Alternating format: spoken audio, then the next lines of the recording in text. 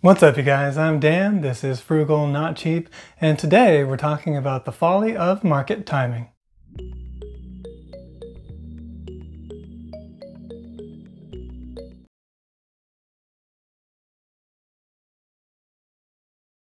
Hey guys, here we are in the home office so that I can show you a thread on the Mr. Money Mustache forums that I think will illustrate the point that we'd like to talk about today quite well. So this thread, it's a giant thread. It's called Top is In. So let's jump right into it, and we'll zoom in so that you all can read it a little bit better. Now, a little bit of background. If you don't know what the Mr. Money Mustache forums are, Mr. Money Mustache is a guy named Pete that is a software engineer, and so is his wife. And together they had quite good paying jobs, but not, not like $250,000 a year or anything like that. And they were able to save up quite a bit, pay off a home, and become retired at a very early age. I think they were in their 30s. One of the big drivers was so that they could spend time with their son. So that's something that they were able to do, which is pretty cool. I think they were homeschooling him. He put out a blog with kind of a caricature of himself that's, super frugal, thinks, any kind of spendy pants ways are weak and not okay. I can't remember what his tagline is, something about financial freedom through badassity. Yeah, so a lot of DIY, a lot of how to cut down your expenses and your overhead and save very, very quickly. It really became very popular, and his blog is, I think, one of the big drivers behind the popularity of the financial independence and retire early movement, the FIRE movement.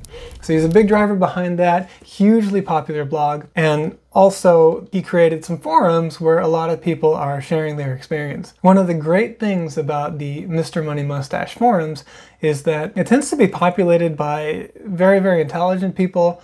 It does tend to skew a little bit towards the higher income, which makes sense though, because it gives you the ability to save very quickly and be able to reach FIRE much more quickly than if you have a larger proportion of your monthly or yearly income tied up in overhead. Because there's only so low that you can really get your expenses. Well, I mean, there are all kinds of hacks and stuff like that, but for the typical lifestyle, perhaps without, doing a lot of these big hacks, then yeah, they're only going to get so low. And so the higher income is, then the much more room you can have in order to save quickly and retire early. So anywhere between 10 to 15 years, say, which is pretty wild. But anyway, these are the Mr. Money Mustache forums, and of course, because Mr. Money Mustache himself, Pete, is like myself, a low-cost, broad index fund, set it and forget it kind of strategy guy, and that tends to be the mode, maybe the more popular view amongst Mr. Money Mustache people, but you always have people that break the mold. And I think one thing to point out here is there seems to be in a lot of people a desire or tendency to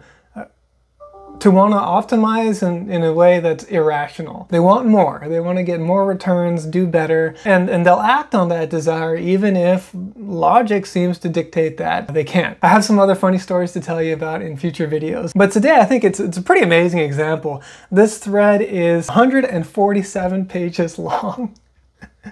And it all got started by this guy Thorstash over here, April 11th of 2017. And Thorstash says, "Fear is back, VIX above 15, XIV breaking down, SPY to follow, earnings will be a reality check." And the title of the thread is Top is In, indicating that this user, Thorstash, thought that the top of the market was in and we were headed for a correction, for prices to fall. So they're saying fear is back. VIX is a volatility index, so it's a measure of volatility that's actually traded. You can trade volatility. And so they're saying that this is high, which means that valuations could move a whole lot. I'm not sure what XIV is. Why don't we look it up, because that'll be fun.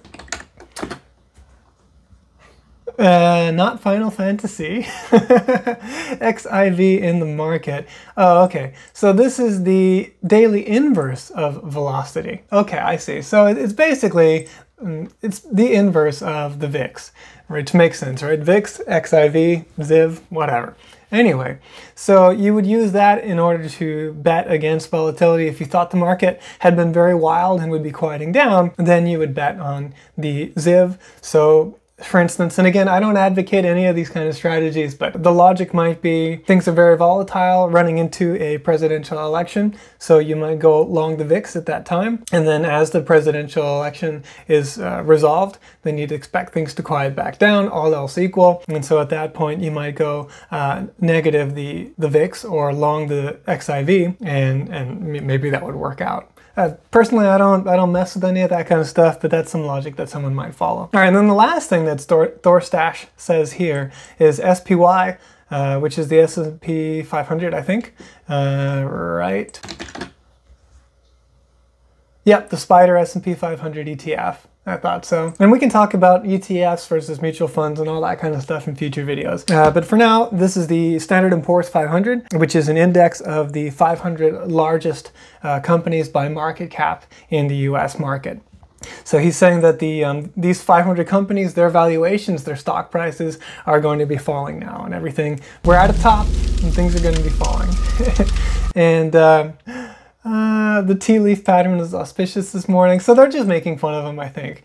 Making fun of the idea of that you could, do this market timing and really be able to call a top in the market. Very, very difficult thing to do. We have a saying from the trading floor. There's no trading floor, by the way, anymore. That's all gone. This is my home office. I'm a commodities trader. That's my daily job. In there, I'm also a hedger. I don't speculate. But anyway, so I trade NYMEX from home, and this is what it looks like, right? There's no more trading floor. There's no more open out crying and pieces of paper flying everywhere and all that stuff. Thorstash says a confirmed downtrend from all-time highs is anything but noise, fellow.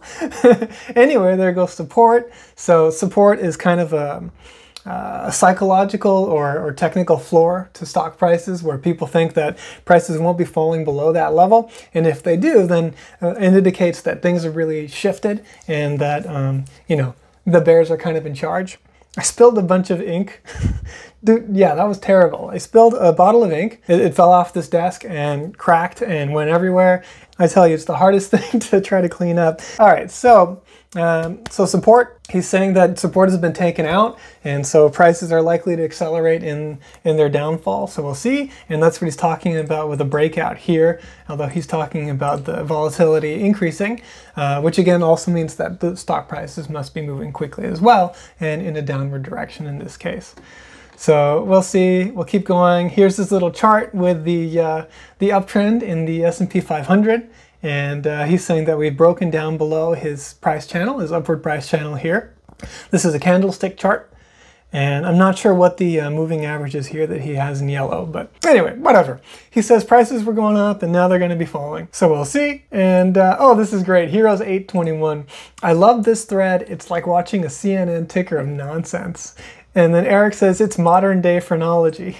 So you can see very, very strong opinions amongst other Mr. Money Mustache forum members that market timing is a fool's errand.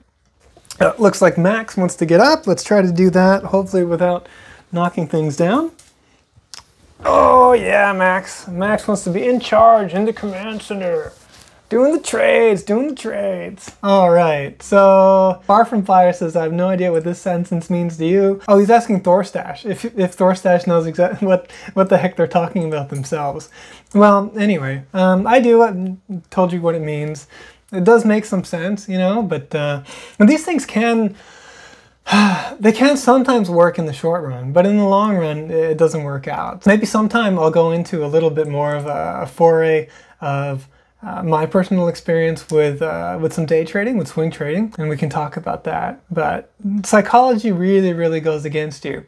So remember, in the backdrop behind all this stuff, the baseline, the thing that we would normally do is just to buy index funds, in this case, say the S&P 500, and just buy and hold. Set it and forget it. As soon as money comes in that's investable, you have that invested automatically. And if you find yourself at the end of the month with extra savings, maybe they need to invest that too.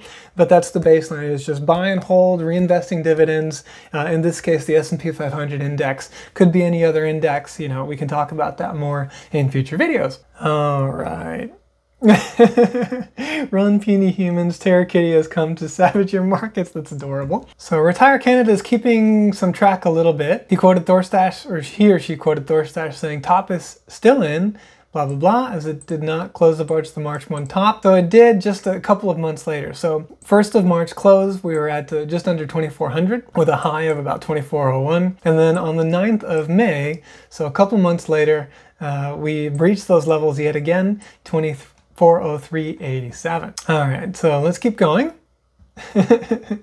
Oh man, get to the top. All right, so now Thorstash doubling down, or at least not backing down here, May 11. The top has been in since March 1 and continues to be in. Failure to break out created a double top on the chart, but the top is still in since it failed to break out. So he's saying there was a try for some new highs or whatever, and then a second try, but the fact that we didn't keep going beyond the levels of those two highs indicates that the top is still in, according to Thorstash. So we'll see, right? Let's keep going. Let's say the Triceratops are in, double top is in. This is great. This is great. A little quick shout out to our last video where we talked about not listening to the news. Here's Retire Canada saying, I don't read financial media or follow financial news. I do read these forums, and it seems people love to post clickbait a lot. I ignore it as much as I can, but I do occasionally misjudge things and end up on a clickbait site feeling like I'm getting stupider by the minute. So anyway, it's a nice hark back to both our the concept of clickbait and negativity bias, and then also just not following the news. Okay, so the top in thread is very, very long, and there's a lot of humor in it, but there aren't a whole lot of numbers in there. I found another thread a little bit newer that actually has some numbers that I think is pretty fun. We'll look at this one. It's called, well, I'm going to take a stab at timing the market. It's by Junior Oldtimer, and they say, I remain long-term optimistic on the US stock market, but I'm short-term pessimistic. I think the sitting president is going to be impeached, and there's going to be a knockdown, drag-out fight in which the market's temporary plummet as all this Russia stuff comes to light. Yeah, I'll let you guys know how I do. I intend to sell 893 shares of VTSAX. And that, if you don't know, is the mutual fund run by Vanguard, which reflects the total US stock market. I will buy back in when the price is significantly cheaper. Current price for VTSAX, $68.18. Says, cross your fingers for me or call me crazy. We'll see how this goes. Let's see how it does go. People are wishing them luck. Probably needs it. Okay, so here's his actual sale. February the 8th. Junior Oldtimer sells 892.9490 shares at $67.59 each for a total of $60,354.42. Go Cubs go. Just curious if this is a small slice of a larger equity portfolio or just a 5% gamble. Hopefully it was a 5% gamble. And they say, oh no, all the marbles in my taxable investment account. Oh, he's also got an HSA, 401ks, Roth traditional IRA, for another 100K? Oh no. Oh man, so this is 60 out of 160K that he has total roughly. This is 37.5% of this person's portfolio that they're gambling. So people say, yeah, I don't agree with your logic, but thanks for giving us the numbers. So here we go. Okay, WaltWorks is starting to keep track. VTSAX is now at $68.85, so OP is $1,125 in the hole. So we take the difference between the sale price and the current price and multiply by the number of shares, and then that's their loss so far. So let's keep going here. Tall Texan says, OP, I appreciate you starting the thread and being willing to take your medicine in public. To the rest, you guys should be gracious. Most market timers try to use sleight of hand to hide their mistakes, or mentally account for them as something else. Just be wary with listening to people's advice or hearing them talk about their track record and that kind of thing. When I show you my numbers, we'll look at the real numbers and we'll see why I gave up on day trading. It was fine, but you'll see. All right, now Sol's chiming in a little bit more and says that let's see, the loss was $937.60, then $1,100, and now just 8 days later, he's lost $1,700. Market timing is fun as long as you're not the one doing it. Agreed. So there's 15 pages of this, which is pretty good. Not 147 like top is in, but pretty good. And I really like that there are numbers here. Oof. So after 2 weeks, a loss of $1,866.26. And now on March 1st, a loss of $2,400. As of today, he needs the market to drop at least 3.8% to get back to break even on his decision. Still possible. Yeah, I mean, that's possible. 4%'s not huge, but it's not small, right? I mean, if you think about the long-term returns on VT stacks, on average with dividends reinvested before inflation, so nominal numbers, I think you're probably looking at around 11%. I think the S&P 500 is around the same annually. Here we're talking about 3 weeks, a loss of 4%. So just to give you a little bit of scale and context. All right, here we go. 4 weeks, losses cut down to $1,000. Not too bad, getting better. 5 weeks though, loss back up to $2,650. Let's keep going. And one thing to keep in mind is it could have ended up working out for them. And there are obviously cases where you get lucky. But the idea that you can time this stuff and consistently beat the market and do well, that shows that's just not going to happen. And here's just a fun example of that. Expected value of doing this is negative. Let's see, now they're at a loss of $1,700 after 6 weeks, but they missed out on dividends they would have gotten, so the loss is actually at $2,000. All right, so very nice of Sol to keep track of this for us. 7 weeks, loss of $2,900. Let's fast forward a little bit. And so really the shame of it though is, you know, I read this stuff with glee because it's fun for me and it's interesting, but I really do feel bad for them though, to have missed out on all those gains with such a significant part of their portfolio. So please, I hope, you know, you do what you want, but I wouldn't be doing this personally. Here's an update from Vader X7 guy, V8er, X7 guy. So we must have a Mazda X7 with a V8. So it's the 1-year anniversary, and yep, $60K in cash. On February 7, 2020, the closing price was $82.11, up pretty significantly from $7.59 where the guy bailed on the market, meaning that he had cost himself $12,965.62 after 1 year, plus $1,282.58 in dividends not paid, for a total loss of $14,248.20. So let's put that in percentage terms. Ouch. 1,424,820 out of the 60, 354.43. That's a 23.6% loss. That is, oof, that is a brutal loss on over 35% of your portfolio. So we'll keep going. Not too far. They would have looked like they recovered, and hopefully they were able to come back in when COVID hit and the markets tanked at that point. Personally, I did some tax loss harvesting at that time. That was great. So they were out of market this whole time, and they were able to find a time, very lucky, that they were able to get in and pick up a few more shares. That's good. That's good. So they actually, they made themselves whole, and they had the cash earning some interest during that time. Ah, good, I'm glad. So they didn't get totally beaten, but you can see there are many times throughout where they were, and there was no guarantee that this was going to happen. I mean, the only reason that they were able to recover was because COVID hit. So here's an update. Oh no, oh no. Oh, so he did it again. He did it again. All right. All right, so in his first one, because he got lucky and he had the money earning some interest, V8er X7 guy says that junior old timer made $1,400 on his first trade, which is paltry over a period of, what was it, a little over a year. What is that? 1,402.88 out of 60354.43. So it's a 2.3% return.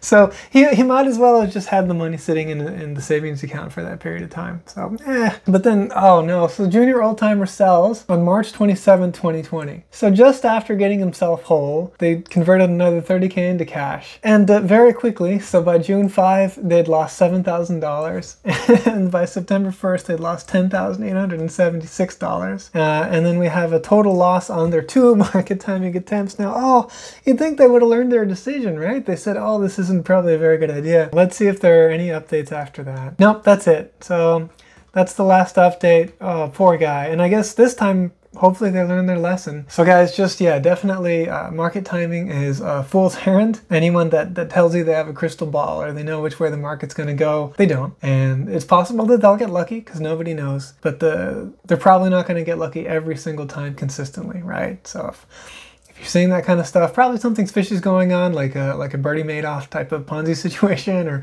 I don't know, or a pump and dump scheme. So we'll talk about some more fun examples in the future. I really hope you enjoyed today's video. Thank you for joining me. If you like this video, do hit the like button. If you'd like to see more videos about personal finance, frugality, financial independence, and in the future, fingers crossed, some travel, do hit the subscribe button. Also ring the notification bell if you'd like to see when new videos are posted. Thanks again. I'll see you in the next video.